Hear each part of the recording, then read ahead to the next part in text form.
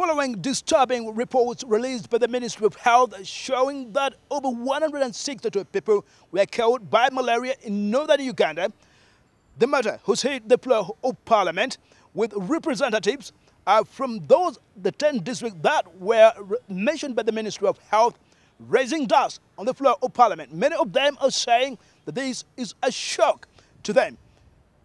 Apparently, now I'm being joined by a woman representative of Uyam district, one of the districts that was worst hit, showing a number of 26 people dying in the space of about 1 month. As a district, our people embrace the indoor residential spraying, and we thought by embracing that we will not see cases of mosquitoes killing our people. But on the contrary, 31 people dying per week and 12,914 patients admitted.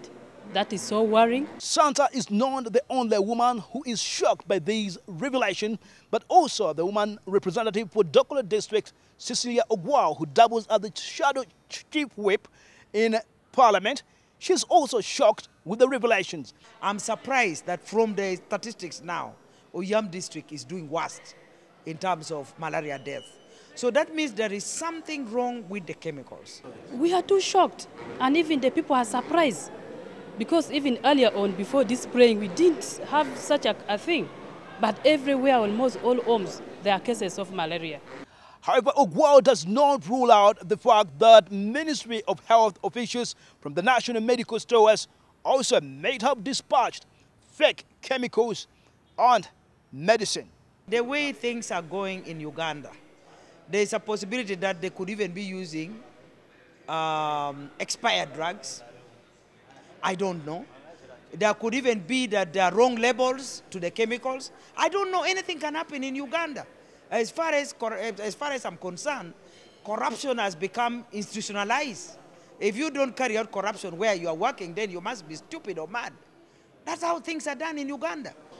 First of all, it is known that usually when you carry out indoors your spraying, there are changes in the immunity of the people affected. And therefore, when you stop this IRS, sometimes it is expected that there can be a malaria surge thereafter.